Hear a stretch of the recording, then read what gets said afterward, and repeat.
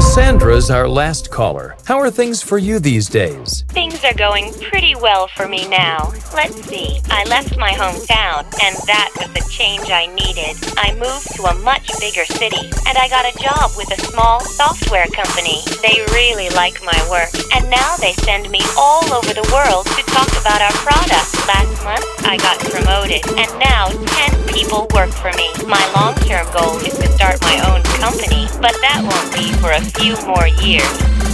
How have you changed your life? Listen to these callers. What has changed in their lives?